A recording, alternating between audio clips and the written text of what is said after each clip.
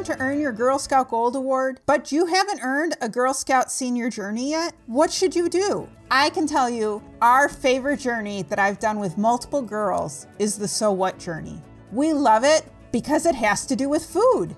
What can be better? I had one girl who had a gluten allergy, and so she researched all kinds of different gluten-free foods, ended up making a whole meal for her Girl Scout troop. Another girl I worked with wanted to work with only organic materials, so she ended up making an organic pizza for her whole family. Both meals were very delicious. What can you do with the So What journey?